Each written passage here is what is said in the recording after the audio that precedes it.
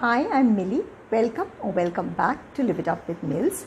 If you are new here, you may consider subscribing to my channel. I do videos on beauty, fashion and lifestyle. If you're already subscribed, thank you so much. And please do remember to turn on the notification bell icon to be notified about all my future updates. Now, without further ado, let's jump into today's video. So today I wanted to talk about petite styling. Now, I am petite. I am barely 5 feet. If you are 5 feet 4 inches or below, by fashion definitions, you have a petite frame. Now, dressing up petite women is a challenge in our country. We still do not have brands which have specific petite section. Even international brands who otherwise have predefined petite sections do not have it in our country. But today we are not going to talk about outfits. We are going to talk about shoe styles or footwear styles which look good on petite women. So this I'm going to do it in a two-part video. Today I will be talking about footwear which is suitable for petite women, and the next video will be on outfits which suit petite women. So let's jump into the shoe styles or the footwear styles which suit petite women. The first and most commonly used type, and which really suits petite women, is the pointy-toed pump. And it is even better if you choose these with pencil heels. These pointy-toed pumps give an illusion of longer legs, thereby making you look taller. Of course, the heels create actual length and actual height.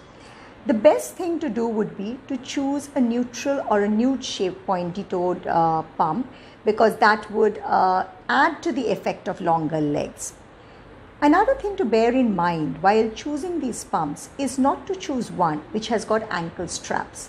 Now, I know it is very comfortable to wear these heeled pumps with ankle straps, but for petite women, they tend to break the leg at the ankle and thereby shorten the leg and cut off that visual flow of length which the pointy-toed pumps create.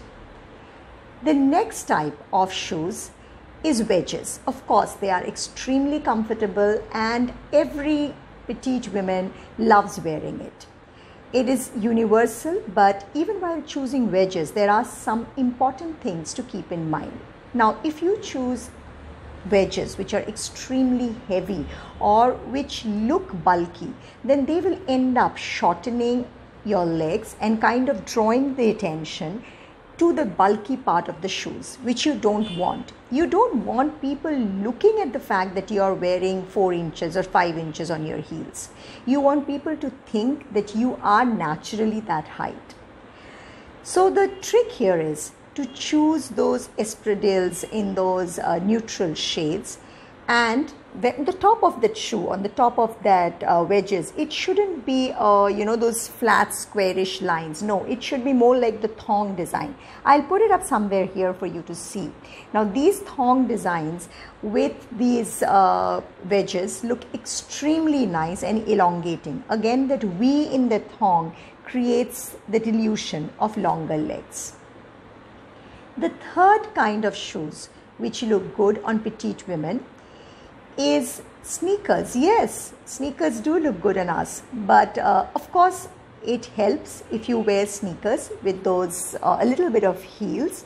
And also a very important thing to bear in mind while selecting those sneakers is not to select very bright colors. So your best bet is to choose a pair of sneakers which are in a neutral shade, or preferably white. I think white sneakers look great with a little detailing on the soles. You could have espadrille details, you could have it as plain white, however you like it. The other important aspect to bear in mind while choosing your sneakers is that your sneakers should not have ankle length, or they should not have a tie up on the ankle, or anything which is high up. So basically your sneakers should be such that they're kind of low and some portion of your feet are visible even after you're tied the laces. The more ankle and feet that is visible even after you put on your sneakers, the longer or taller your legs look, and that gives an illusion of length. Next variety of shoes are open-toed sandals, which can be with or without heels, and which are these strappy sandals. They look great during summers, and they're comfortable too. Now, when you select these open-toed sandals, things to bear in mind. While you'll see that there are these square-toed sandals which are very in nowadays, anything which is square kind of cuts off again the length of your leg and makes your legs look shorter. So continue to choose styles which are round or pointed even if they are open-toed. And when you're selecting those strappy heels which are very in fashion now, they have those like Romans, tie-ups which go up to your knees. Do not select those, please. I know they look lovely and tall women carry them off very well, but we cannot afford to wear those.